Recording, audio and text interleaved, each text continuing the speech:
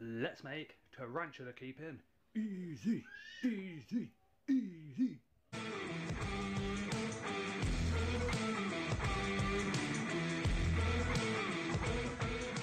Hi and welcome to Scott's Inverts. I'm Scott. These are the inverts.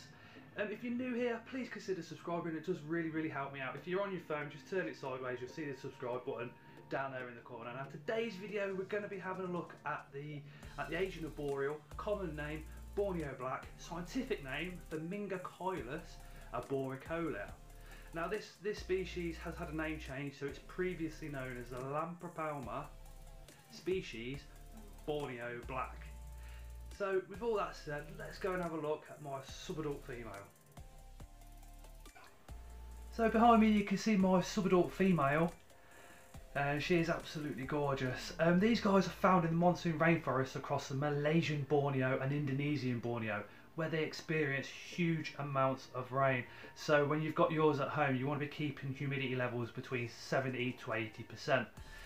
Also, these guys experience temperatures of between 22 to 28 degrees, but it is important to note that at home, never ever let this tarantula drop below 20 degrees. They really don't like that. Try and keep them at a constant sort of 27 degrees, 26 is a bare minimum. They're an Asian arboreal species, so they do like to climb. They like to find hollows in the trees and make their nest or burrow or whatever you want to call it in those hollows. But it is worth noting that a lot of the time they do spend around the base of the tree. So if you've got a hollow tree, they like to go to the base, they like to dig down 4 or 5 inches and create like a little bowl home, but then that will reach up inside the tree so they can come up and do their climbing. In fact, I'll show you how I've recreated that in just 1 second. Females mature between 2 to 4 years and they can live up to a massive 15 years. They are large, they can grow up to 6 to 7 inches in size, so they are a good size tarantula. Males can mature in as little as 18 months to 3 years.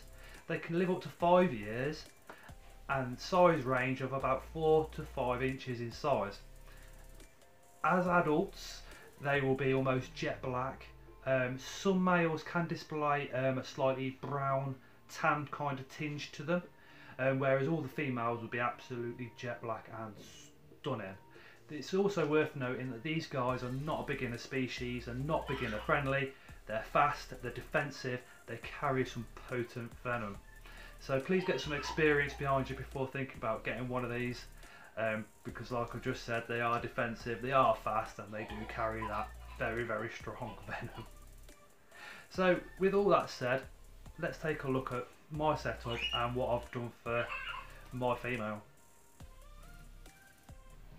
So guys, behind me is my setup. There's 2 pieces of cork bark I've got like this. I've also got 5 to 6 inches of substrate underneath her, and she has, as you can see, burrowed down and created a burrow underneath her cork bark. But she will also come up this cork bark looking for food.